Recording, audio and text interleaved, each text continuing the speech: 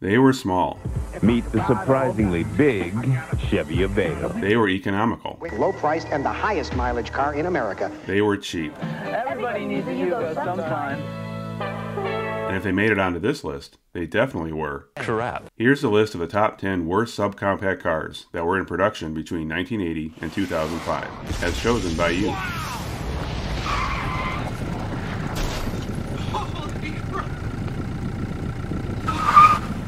If you're new to this channel, click on the link in the description below for my channel page, where most of the cars in today's list also have their own episodes. And be sure to click the like and subscribe button. So without further delay, let's get started. Number 10. Pontiac Le Mans. So some of you may be thinking, how could a classic muscle car like the Le Mans be on this list? Well, in 1988, after the fifth generation had been out of production for 6 years, Pontiac needed a name for its replacement of its discontinued Chevy Chevette clone, the 1000. And what better name to use on a new captive import from South Korea than a name previously used for years on a well-known, yet entirely different Pontiac, the name of a famous 24-hour race near a city in France that pretty much no one from the United States can pronounce properly. Yes, the Le Mans that was imported to the US in 1987 for the 1988 model year may have had a Pontiac badge, but it was built by South Korean automaker Daewoo, and the car's original design was European, specifically from GM's Opel division, who also sold it in Europe as the Kadett E and the Vauxhall Belmont in the UK. In the US, Pontiac was known as GM's Excitement division, so of course the Le Mans was advertised the same way, despite having a 4-cylinder engine that, even in its top-spec version for the sporty GSE trim, only made 96 horsepower. Daewoo wasn't exactly known for stellar build quality, and the Le Mans sales dropped steadily until it was dropped in 1993. Does anyone miss this car? Probably not. Number 9. Renault Le Car. I suspect that anyone from France who had any interest in cars back in 1979 was likely appalled at Renault's decision to market one of their cars in the United States with the name Le Car. In France, the same car was called the Renault 5, but in America, it was the first car meant to help save American Motors, or AMC, with whom Renault started a partnership to gain a foothold in the American car market.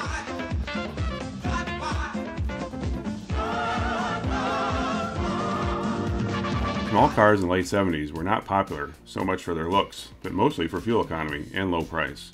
Adobe, the sassy New Mexican import that's made out of clay. But the trade-off was small engines, with the Le Car's 1.4-liter 4-cylinder being desmogged to meet American emission standards, so much so that it only made 55 horsepower.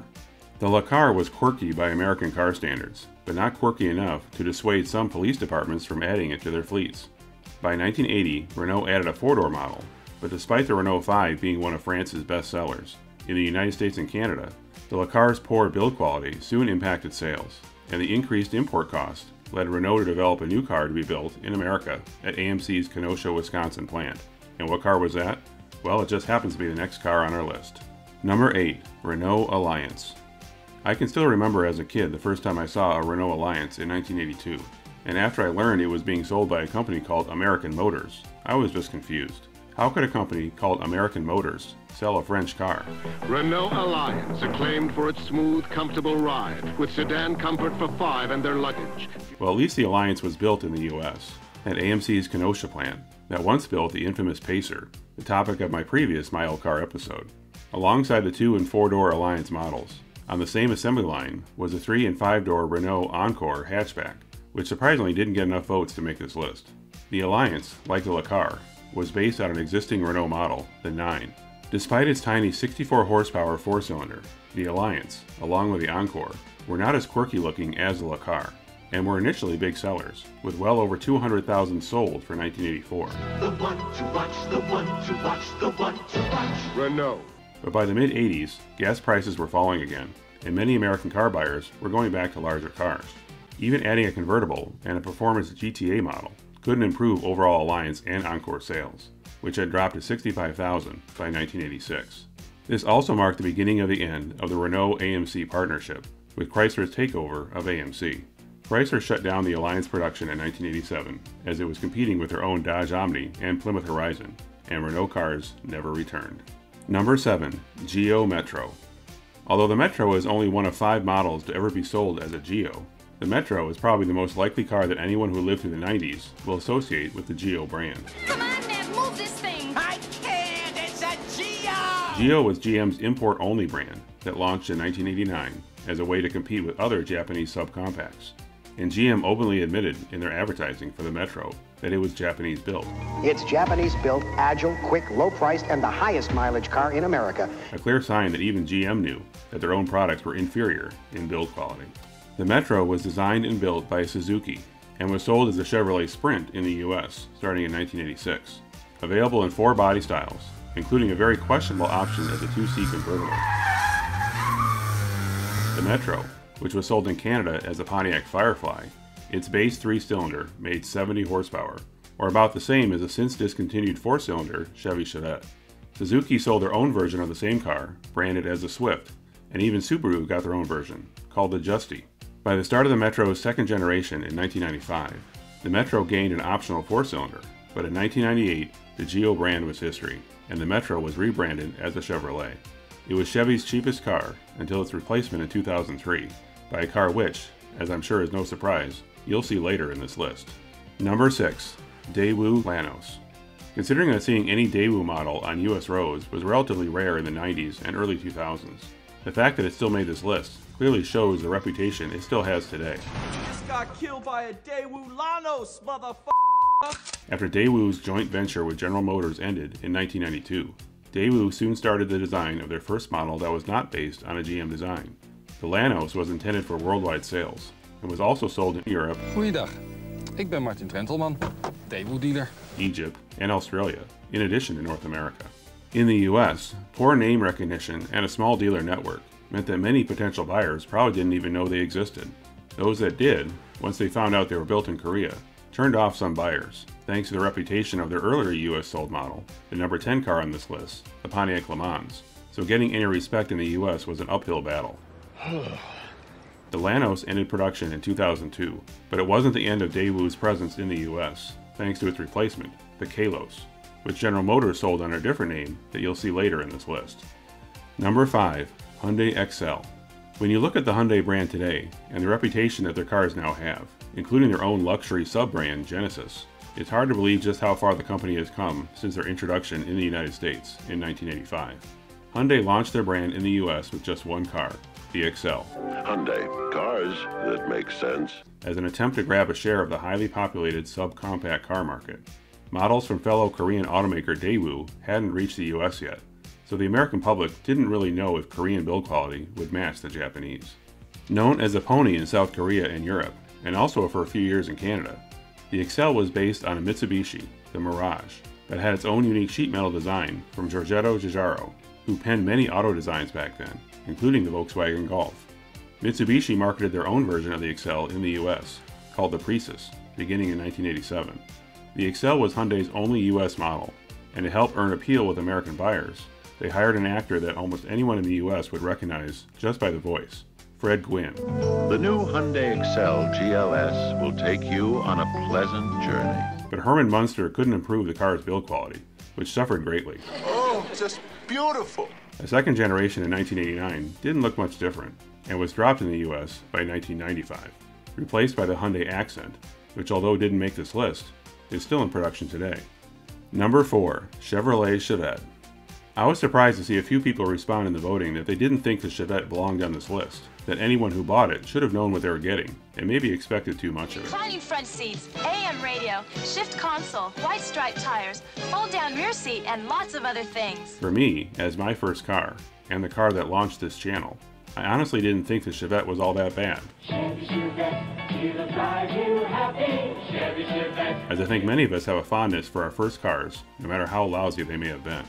Initially available as only a 2-door hatchback, but was later offered as a 4-door, the Chevette is the only car on this list that was sold by an American company and, at least for the models sold in America, was American built, although it did have an Isuzu engine. Love it, but I don't need the hatchback. How come? I've already got a trunk!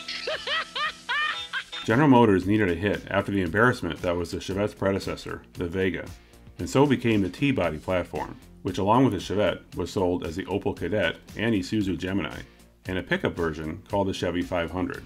The name Chevette was also used in several South American countries, although in Argentina it sold as a GMC. All the other T-body cars had different sheet metal than the US version, with the exception of the Pontiac T1000, later renamed to just 1000.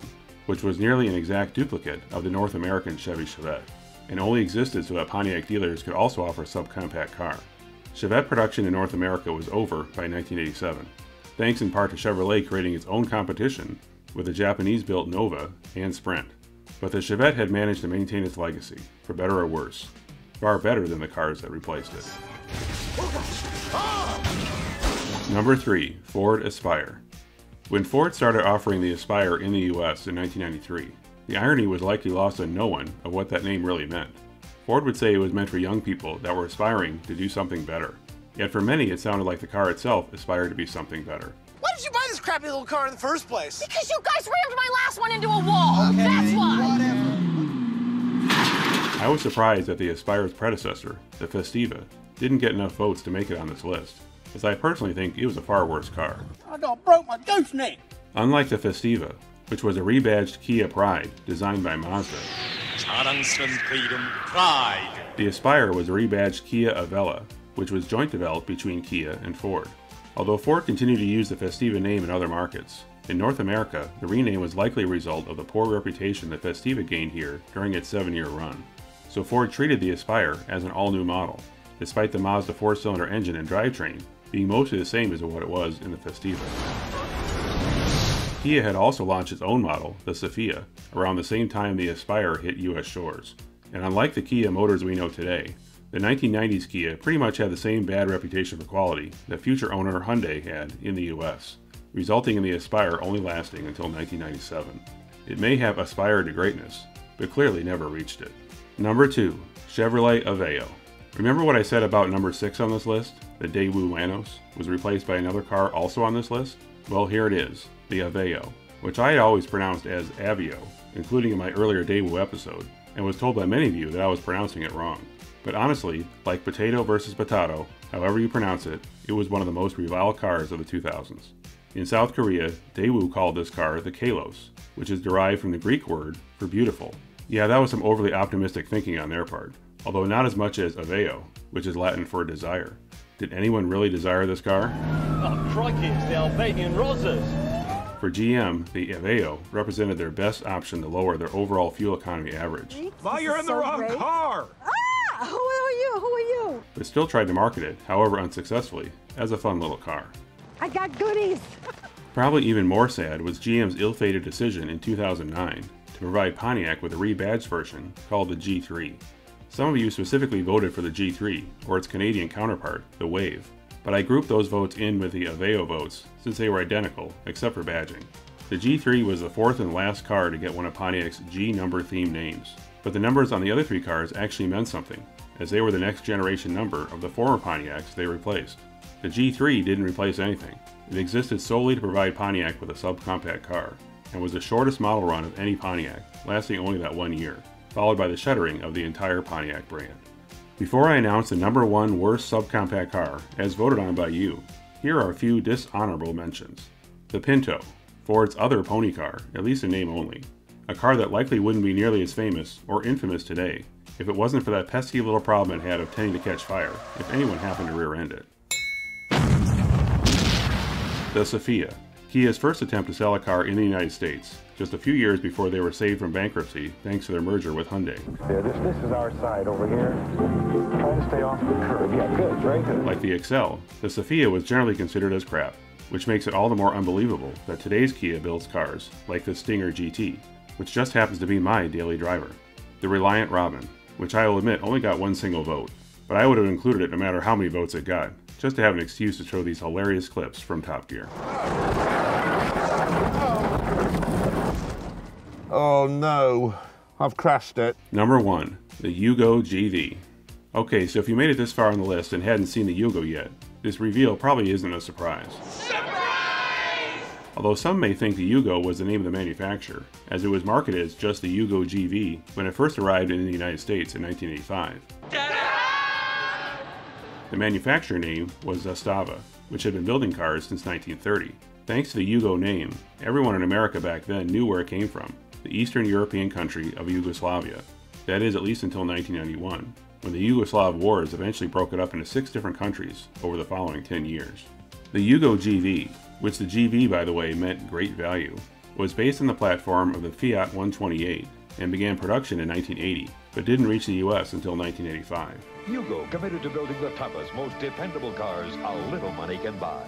Marketed as the cheapest new car you could buy in America, over 141,000 were sold here during its entire run. But Yugo buyers got what they paid for.